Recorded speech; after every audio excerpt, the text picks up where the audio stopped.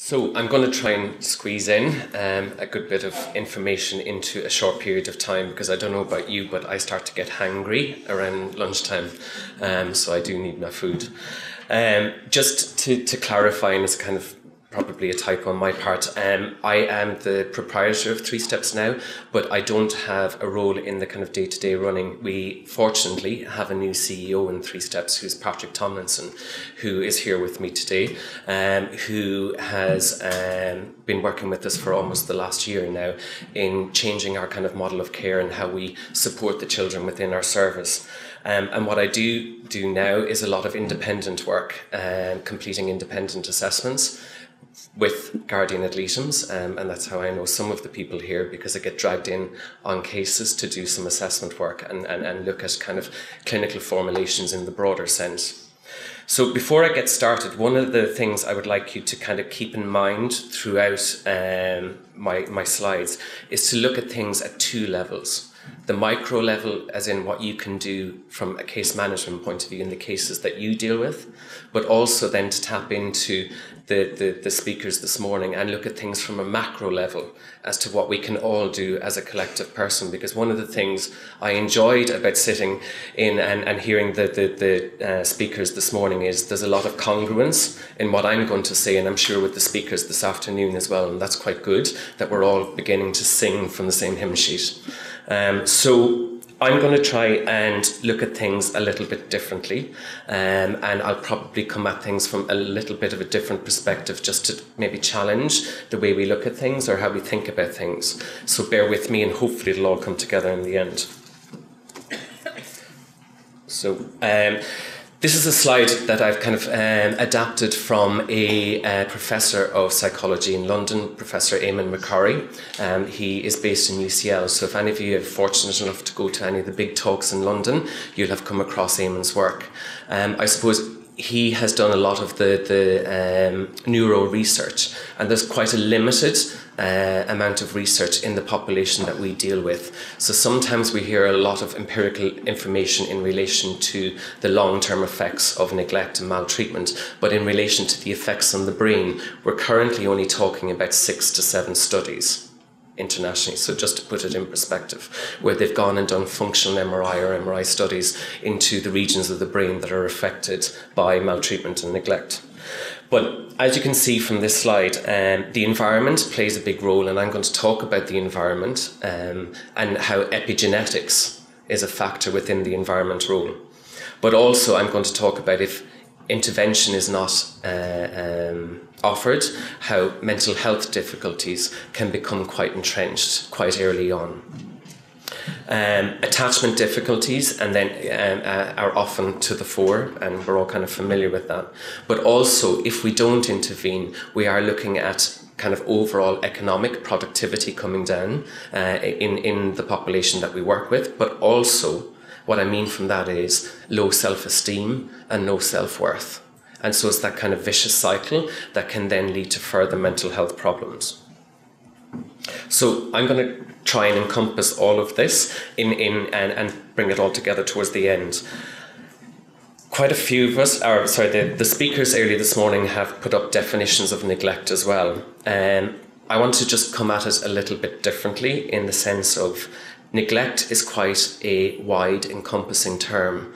And I think over the years, we've added other aspects of neglect, or divided it up into different forms of abuse. But I suppose its primary piece is a failure to meet a child's basic needs.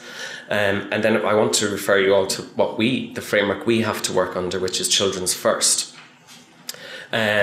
Which is quite interesting, because in some of the assessment stuff that I've done and some of the court stuff that I've done, I don't know what guardians feel or social workers feel, but with solicitors and judges in particular, I'm often pressed to give a yes or no answer, or give a very kind of short, succinct, clear answer. And I don't know what your experience of psychologists are like, but we do like to talk and we don't like to give yes or no answers. We like to give a more kind of rounded, holistic and pluralistic formulation as to what might be going on. So it's very, very difficult sometimes when you are put under pressure and you have somebody saying, just give me a yes or no answer, and you're going, no, I can't, because there's a lot more factors involved. So I suppose what I'm trying to say is when I'm talking about neglect, we have to be mindful that we're also talking possibly about emotional abuse. But also neglect is probably the baseline starting point. And when you have neglect, you often then have other forms of abuse in that kind of developmental trajectory as time goes by. Previous speakers have spoken about willful neglect and circumstantial neglect. And this is a big difficulty because sometimes these forms of neglect continue on even after a child is received into care. And what I mean by that is people not turning up to appointments, or not taking a phone call, or not being there for access. And all of this kind of stuff can lead to very, very strong emotional responses in the young person that can really impact their brain development. And it's something that we do have to be mindful of. So it's not just about getting him into care and that's it and it's sorted. It's about looking at the long-term trajectory and consequences of that. And to determine that, unfortunately, you often have to look at doing a parenting capacity assessment, and this was touched on in this morning's discussions as well, because you need to know what you're dealing with. Did the person have capacity to realise the consequences of what they were doing or not?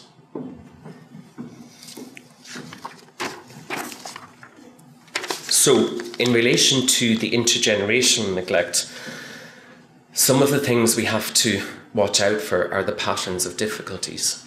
And they vary from family to family and from area to area. So urban difficulties can be quite different to rural difficulties. If there are some genetic factors there, like dyslexia, specific learning difficulty, or whatever, these are genetic loaded things that can also be need to be factored in. Our expectations from a society point of view, or our judgments when we're making assessments. Obviously, poverty has been touched on before, and low socioeconomic status is a factor. And if you have intergenerational neglect, and you're having, let's say, impairments compounded by another generation of neglect, what you often find is the socioeconomic status is just getting worse because they don't have the resources within them to even work through the system, and what supports and resources might be available for them, they don't tap into. And you can often get frustrated going, why didn't you do something? And they just don't know. And it's like rabbits in the headlights, and they don't know what to do or how to go about getting it. Education is another significant factor, because over time, and I'm sure you've seen it in some families, where education just doesn't become a priority because the parents didn't achieve good schooling. So it's again the compounding nature of the whole kind of piece. Multidisciplinary and interagency collaboration, and I think this is one of the biggest difficulties when it comes to trying to meet the challenges of neglect, is trying to get many different agencies and many different systems to work in congruence and effectively. Because if we know that there's mental health issues, then we need to be communicating with CAMHS and adult mental health services in relation to the parents' needs. And you can't tackle intergenerational neglect and the consequences of it if you just focus on the child and you don't focus on all the systemic issues that are going on. And the reason why the environment and the systemic issues are really, really important is because of the whole factor of epigenetics. And I'll get into that in a little bit more detail in a while. So if we look at, at the UK in relation to some of the research that they published, they said that babies under 1 year are statistically more at risk of dying from neglect. That's true, because it's a statistic based on research, but the reason why is because babies don't have the resources to try and fight for a survival point of view. They can't run away, they can't hide, they don't have the cognitive or physical abilities to try and live and survive from an instinct point of view, because that's innate in all of us. The next kind of few slides I'm going to quickly fly through, because it's just to give you the developmental kind of trajectory that may be going on, but you can quite easily glean all of this by going on the NSPCC website and looking at any other kind of research in relation to this. But one of the things from a neurocognitive point of view is that there are a lot of neurocognitive difficulties that evolve over time. And the one thing I would like you to take home, the take-home message of these 3 slides is early intervention is key. We always hear early intervention, we hear it over and over again, but it is actually in the doing of early intervention. It's a lot easier to resolve some of the issues to do with neglect from a neuropsychological perspective if you're working with the kid quite early on. Plus, a change in environment, as you'll see when I get into the whole epigenetic factors, can be a massive improvement in somebody's life. So we can do a lot, but we have to get in there sooner. Because as the neural pathways are laid down as we get older and evolve, it is a lot more difficult to then address behaviours that become somewhat entrenched. And then in adolescence, you often get to see similar behaviours and say, oh, they're awfully like their mother, or that's their father. And it is because those neural pathways have become entrenched, and they do become like their mum or their dad. But it's not because of just pure personality. It's because of neurocognitive difficulties, environment, how they respond to the environment and react to things.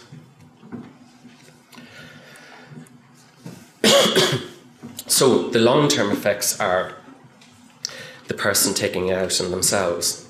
And the first 2 can often be covered under the whole mental health kind of issues. Person taking it out on others. Substance misuse, eating and sleeping disorders. And that's quite important to look at if we're looking at a neurodevelopmental trajectory, because when I get into some of the neurochemical stuff, one thing that's really important, and we all know it because we all sing it sometimes, kids need routine and consistency. And if they don't get that over time, all of their natural biological rhythms go out of kilter. And they end up then becoming disordered, as we like to put it, and put all the labels and the syndromes and disorders on it. But it is an evolving process. And it's about getting the basics, getting homeostasis right, where the child is sleeping well and eating well. And then you're beginning to maximise how their system may respond and develop. So we know that it can then lead to criminality and violence, that was covered this morning, antisocial behaviours, and we all know the trajectory from a diagnostic point of view, where you start hearing the label ODD, oppositional defiant disorder, and then when they're about 12 it moves on, and then when they're about 18 it moves on again, and then they get slapped with the antisocial personality disorder. And again, going back to the previous speakers, we know all of this because all you have to do is take a family history and you can see, you can predict the evolution. You can actually predict it. You don't, sometimes you can just close your eyes and just write it out. They then have problems with intimacy and separation.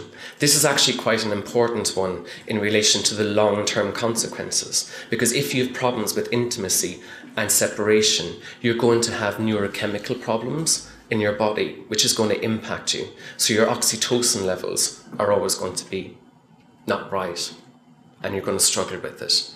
Your serotonin, your dopamine levels, which are going to lead to mental health problems, poor self-esteem, all of those kind of issues. And that will then be the rest of your life. So it'll be failed, multiple failed relationships, unable to really trust somebody. And then, unfortunately, a very negative consequence is suicide.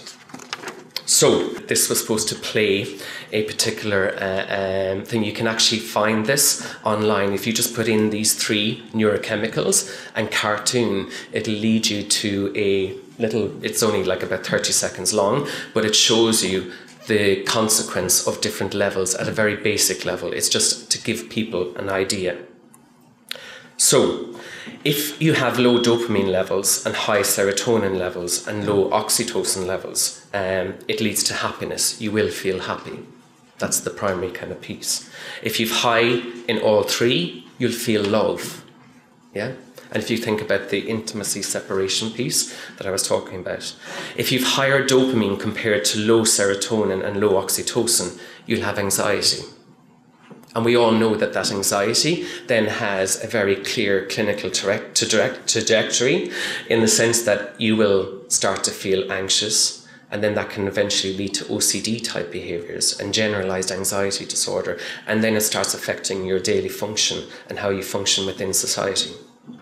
And if you've got low dopamine, lower serotonin and almost non-existent oxytocin, it equals depression. But this is all at a basic level, just for illustration purposes.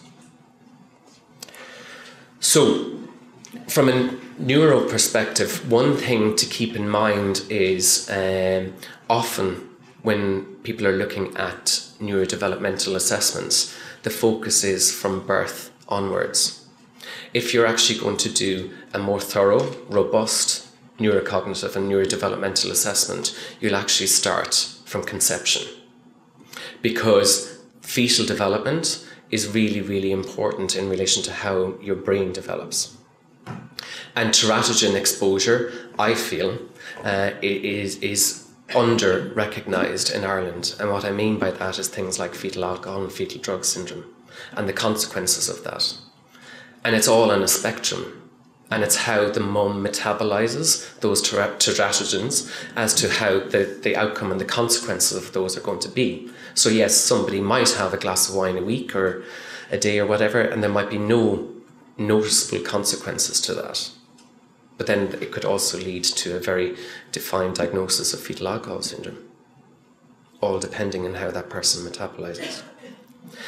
So from 3 weeks onwards, so 21 days into a pregnancy, brain development starts and moves quite quickly.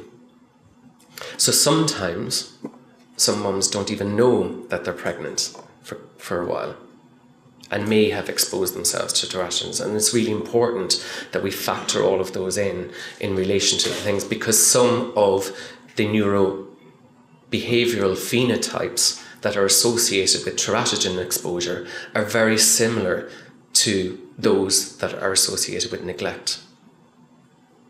And retrospectively, it's very hard to determine what's what. So the pertinent points in relation to postnatal brain development are all got to do with the synapses. So our brain is just quite a floppy organ for quite a while.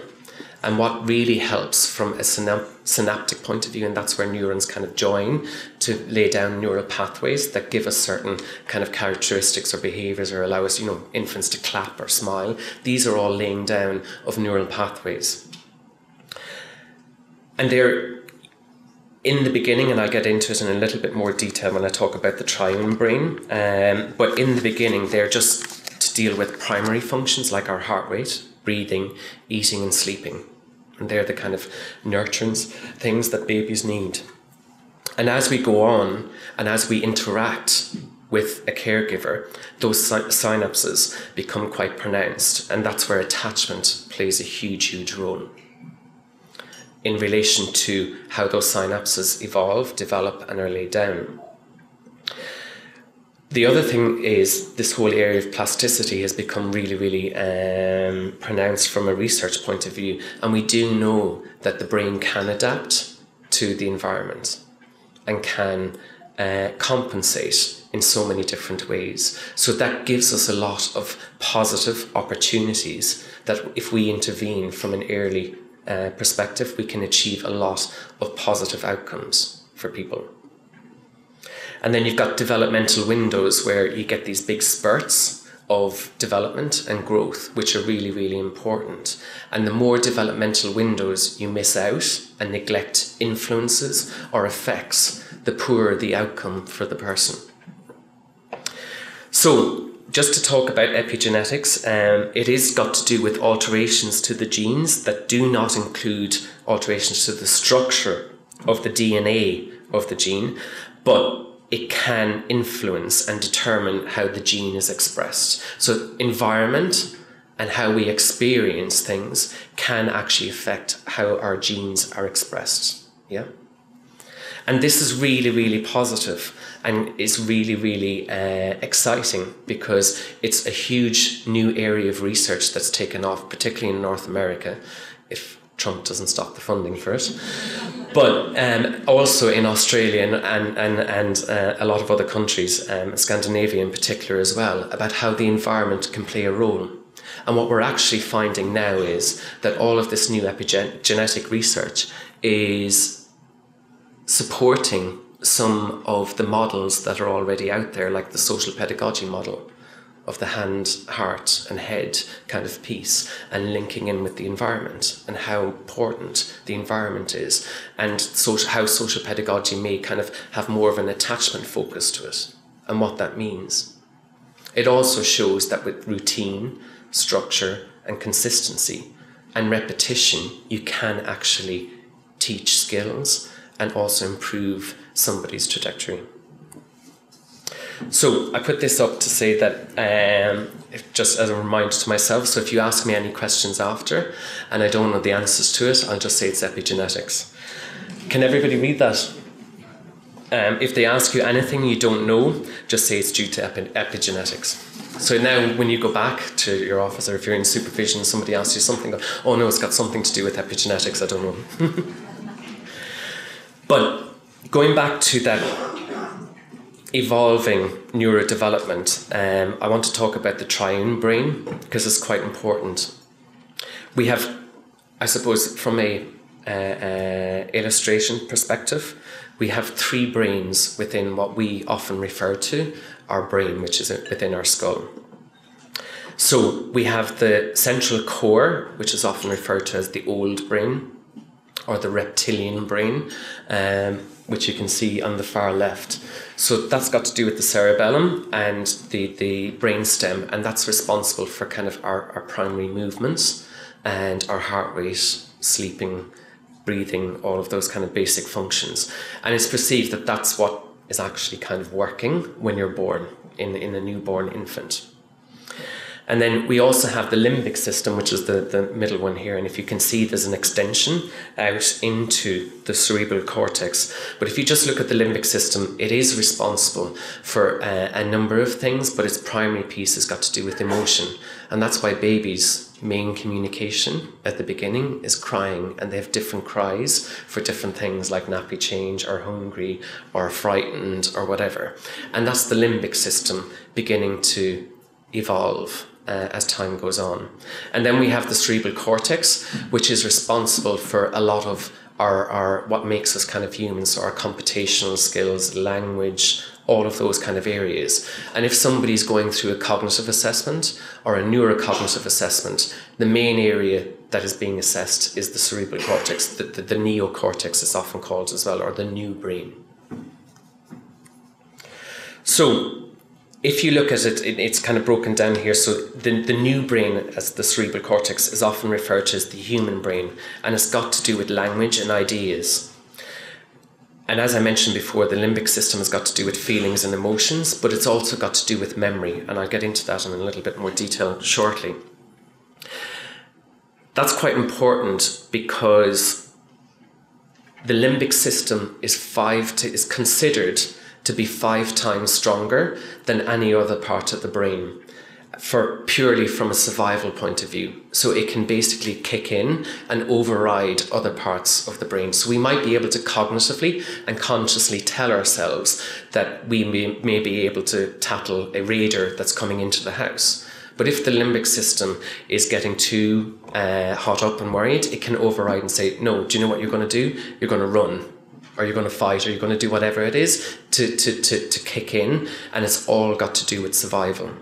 But if you recall, it's got to do with emotion and memory, and it's the limbic system that often becomes impaired when you're dealing with traumas. And that's where the most of the effective intervention piece can really work. Then we have the reptilian brain, and it's referred to on this slide as instinct, dominance, and survival. And that's right to a certain extent.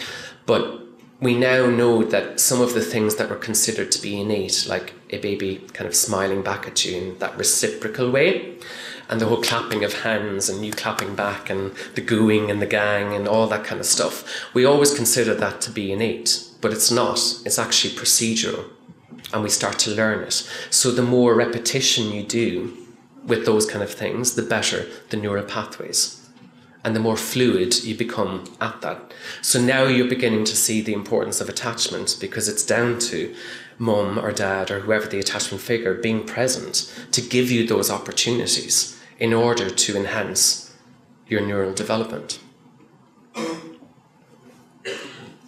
So that slide I'm going to kind of skip in interest of time, but it's there for you to reference down the line. So going back to the limbic system, it is considered to be 5 times stronger than any other part of the brain. So how it responds to things in the environment is really important. And if it becomes hurt or damaged because of experiences, or if experiences don't allow it to become more robust and be able to adapt to many different aspects of the environment, it can then affect how the neocortex, which is the new part of the brain, then goes on and develops from there. And that's why we often talk about emotional dysregulation and somebody having problems in managing their emotions. And that is a primary difficulty associated with neglect, because children don't have the resources or a large repertoire of dealing with different situations, because they haven't had the experiences through interactions. If you look here, I can't go over with the microphone and everything, but the 2 main areas I want to focus on just now are the amygdala and the hippocampus, which from an ergonomic point of view makes sense because they're right beside one another. And at a basic level, the hippocampus is considered to be responsible for memory, or the acquisition of memory. And the amygdala is seen as the kind of primary emotional response. And so that's quite good, because if we get a lot of experiences, we lay down a lot of memories, and we get to deal with different scenarios and different situations from an emotional point of view. And in time, if we've got a regulated caregiver or attachment figure, we will become quite regulated and resilient in how we interact with our environment. However, if our experience of our primary caregiver is somebody who's quite emotionally dysregulated themselves because of neglect or trauma in their past, or mental health difficulties, then that's our pitch in relation to how we're going to start responding to different aspects of our environment. So how our primary caregiver or attachment figure responds to the environment does influence how we then evolve and respond to our own environments too.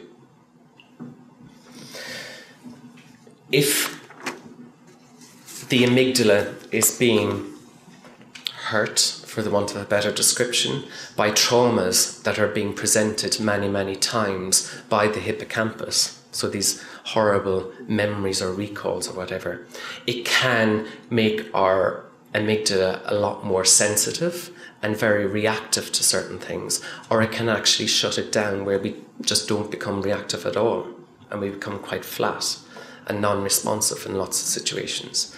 And if it really is fried, we become quite dissociative.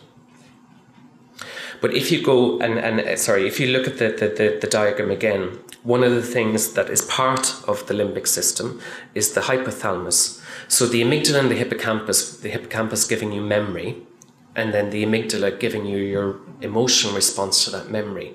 It then feeds into a whole system of chemical consequences that react to the whole situation, which is often referred to as the HPA axis, which I'm going to touch on shortly.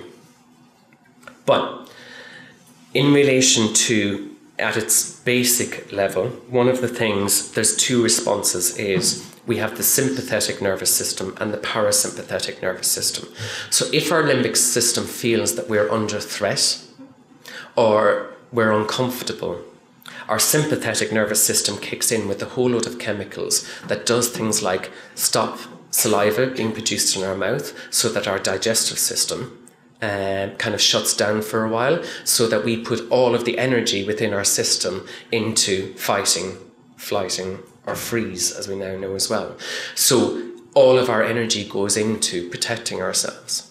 But if our limbic system perceives that we're in a safe environment, our parasympathetic nervous system kicks in, where it starts saliva in our mouth again, which has a knock-on consequence where we start our digestive system, and we can start, as well as other functions like heart rate, breathing, oxygen levels, and they all reach a thing called homeostasis, is when we're at set point and we're just sitting comfortably, not feeling threat. We have that set point. But if you look at this slide, you can often see some of the long-term physical and medical consequences of too much exposure to some of these neurochemicals. So in relation to the HPA axis, I'm not going to get into it in much detail, but one of the things that I would like you to see is in relation to how it leads to the release of some hormones and other neurochemicals, some of which can be fine, but at high levels can be quite toxic and lead to long-term medical issues and concerns. So, at its primary level, the HPA axis looks at early kind of stress, which can lead to a dysregulation of the HPA system, which is adapting to a kind of a stressful environment. And when we talk about stressful environment, that can be that your needs are not being met. And this is where we go back to neglect. And then that can lead to an increased risk of mental health vulnerability in time. So if you go back to this slide here, you can see that one of the hormones is cortisol. And if we look at cortisol, high levels of cortisol give us quick bursts of energy, which is a positive thing sometimes, particularly if you're hitting an afternoon slump. It can heighten your memory, which is good. It creates homeostasis in the body and creates lower sensitivity to pain. But prolonged levels can lead to impaired cognitive performance. It can suppress thyroid function, which can then lead to further medical issues and blood sugar imbalances, such as hyperglycemia, decreased bone density and decrease in muscle tissue, higher blood pressure, which can then obviously lead to heart disease, and lowered immunity and inflammatory responses in the body, which is kind of slowed wound healing. And I'm going to just touch on that very briefly in a few minutes. So I don't know if people are familiar with this, but this is one of Bruce Perry's slides from America, where he has tried to encapsulate a lot of the effects that happen to the brain in relation to neglect. But I'm just conscious of the time, and I am getting quite hungry. But in relation to the neurobiology and attachment, secure attachment in neurobiological formulation leads to healthy, consistent and complete development of the following areas, which are known as the orbitofrontal cortex, the ventromedial prefrontal cortex, and connections into subcortical regions of the brain. And really, in essence, what I'm trying to say here is, in summary, these three areas are mainly responsible for emotion and decision making. And if any of you have clients that are in, let's say, residential care programs or foster placements that are really, really struggling and beginning to break down, and you just, I don't know, sit and observe, and you just don't say anything, and you just watch and observe for a while, the two primary difficulties that you're working with is that the person can't regulate themselves and manage their emotions, and that consequently leads to decisions that they often think are the right decisions for them, but are often misguided and then lead to a whole load of other problems. And you're kind of like, oh, now you're going to get in trouble with the guards because you broke the window or whatever you did, or you smashed the car into a post or whatever it is in relation to the whole kind of piece. And these things just don't come out of nowhere. They are an evolving piece over time, and their primary piece can often be related to inter and transgenerational neglect. So that's just a diagram highlighting the three areas that I spoke about. But one primary piece that I did want to bring up, and it is something that can be quite a controversial and quite a contentious issue, particularly when working with kids in care, because of our history in relation to children in care, and some of the institutional abuse that we've had to deal with and that has become exposed. But oxytocin is often referred to as the love hormone, and it is quite a powerful hormone. The reason why, and it's gaining a lot of respect because there are a lot of books now just talking about the oxytocin effect. There's a lot of research in relation to this whole area. And studies have shown that lower levels of oxytocin in individuals who've been exposed to childhood maltreatment. And if you look at what oxytocin is important for, it's important for social bonding, which goes back to your potential to link in at different levels with other human beings. It's involved in stress regulation and alleviating mental health difficulties. And this is quite important because if you work with clients with significant mental health difficulties, the ones that achieve positive outcomes are the ones who have supportive families or supportive partners. And why is that? Because they're being exposed to oxytocin as well as interventions by trained professionals and possibly medication as well. But the best outcomes come from people who have supportive partners or supportive families. So it is a very, very powerful thing. But sometimes children's experience in care is they don't often get to experience a lot of release of oxytocin because of the fact that it's maybe a bit inappropriate to hug them or care for them in particular ways. And it's something that we do need to maybe just think about and talk about and challenge in some kind of ways. Because if somebody is deeply distressed around being emotionally dysregulated and have made awful decisions, and they're now sitting with 10 people in a room telling them how crap they were and got into all kinds of problems, they really need a hug, or they need somebody beside them to support them, rather than being judged and shamed. I'm sure people are familiar. How many people are familiar with the still face experiment? Yeah, good for you. Those of you that are not, you can watch this repeatedly if you want online. If you just go into YouTube and put in still face experiment, it'll come up. Or if it doesn't, just put in Ed Tronic or Edward Tronic and still face, and you will find this. Babies this young are extremely responsive to the emotions and the reactivity and the social interaction that they get from the world around them. This is something that we started studying 30, 40 years ago, when people didn't think that infants could engage in social interaction. In the still face experiment, what the mother did was she sits down and she's playing with her baby who's about a year of age. I'm like a girl. Oh. And she gives a greeting to the baby gives a greeting back to her. Yeah. This baby starts pointing at different places in the world, and the mother's trying to engage her and play with her. They're working to coordinate their emotions and their intentions, what they want to do in the world. And that's really what the baby is used to. And then we ask the mother to not respond to the baby. The baby very quickly picks up on this, and then she uses all of her abilities to try and get the mother back. She smiles at the mother. She points because she's used to the mother looking where she points. The baby puts both hands up in front of her and says, "What's happening here?" She makes that screechy sound at the mother, like, "Come on, why aren't we doing this?" even in this 2 minutes, when they don't get the normal reaction, they react with negative emotions, they turn away, they feel the stress of it. They actually may lose control of their posture because of the stress that they're experiencing.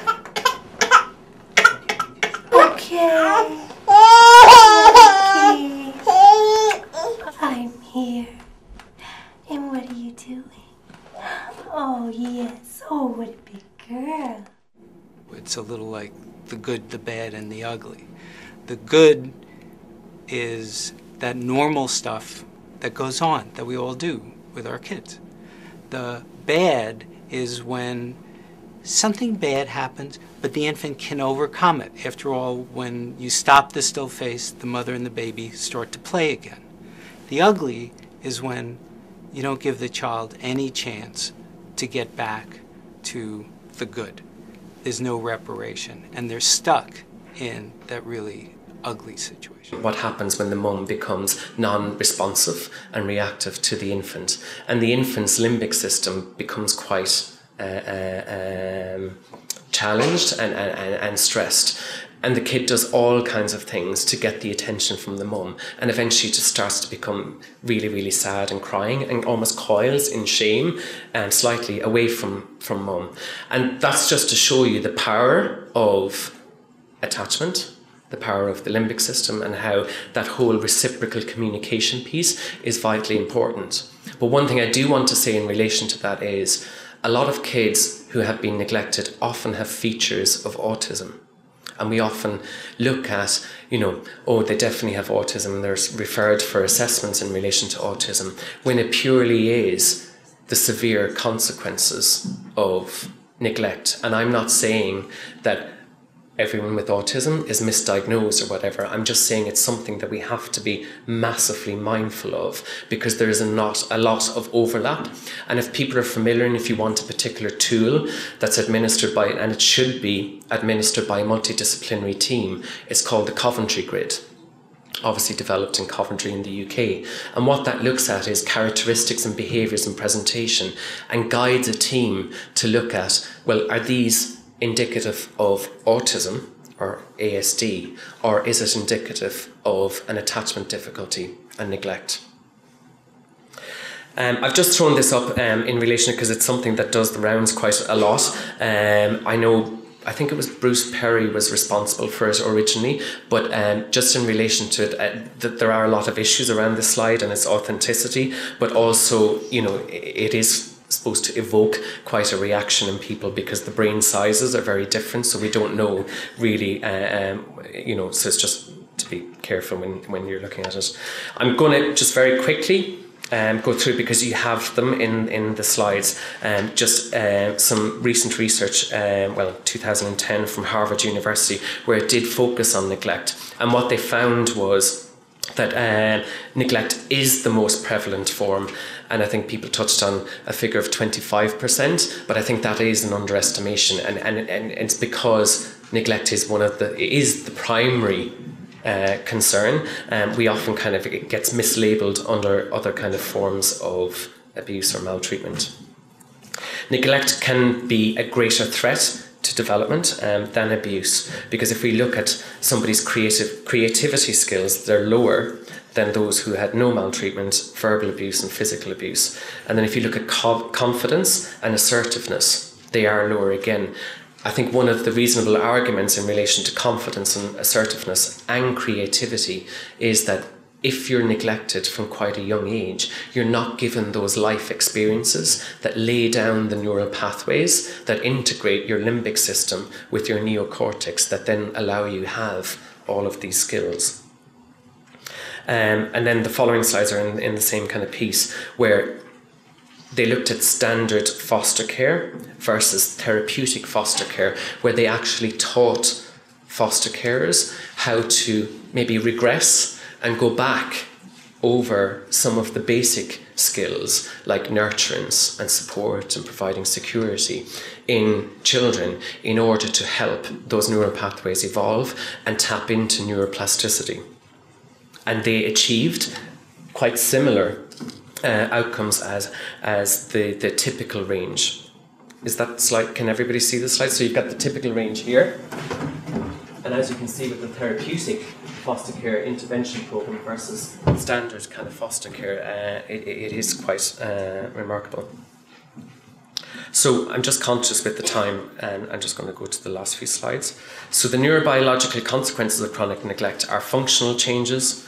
It also leads to structural changes and chemical changes, which then go on and lead to neurodevelopmental delays, HPA axis dysfunction, which can then lead to medical and significant medical issues in time, metabolic syndromes, cardiovascular disease, immune system dysfunction, major depressive episodes, post-traumatic stress disorder, because they experience other forms of abuse, probably once or twice, or unfortunately in lots of cases, many experiences, compromised reproductive health and transgenerational effects. So they're just kind of summary pieces. I just want to point you to, are people familiar with the ACE study, Adverse Childhood Experiences? And if you ever want to know what are the long-term consequences of maltreatment and trauma and neglect, do look at that, because it is quite startling. And I've just thrown this in here as a book because I was fortunate enough to attend a presentation, about 5 years ago or 6 years ago now, by Gordon Turnwell. He's Dr. Gordon Turnwell there. He's now Professor Gordon Turnwell, who's a neuropsychiatrist in the UK. And one of the interesting pieces from his research, and he's researched veterans, war veterans over many years, who have experienced trauma during the course of their duties. And one of the things that he did find is that the brain has the capacity to repair is the wrong word, but to provide support to itself to get over some of the challenges that it experiences as a result of trauma or neglect. Because our brain can release tiny dendrite cells from the cerebellum, which is your old brain at the back of your head, that find their way up to the amygdala and hippocampal areas and actually start healing the process there. This is really exciting because it shows that intervention can be effective and we can actually start doing stuff that can be meaningful. But the other piece that he did tap into inadvertently is he did find, from an outcome point of view, that it was the veterans who still had a supportive partner or a supportive family that achieved the better outcomes overall, which then tapped into this whole transmission neurochemical effect again. And that's really important. So his book is actually quite an okay read, so I would strongly recommend that. And that's why I was here in the last slide, is I don't think we can achieve much ploughing away at a micro level or individually in dealing with neglect. I think it's going to take many agencies coming together in a very informed, and I'm getting excited by that because there is a lot of congruence in all of the presentations today. So we are beginning to see patterns here and identify certain things, but we have to look at schools. We have to look at health.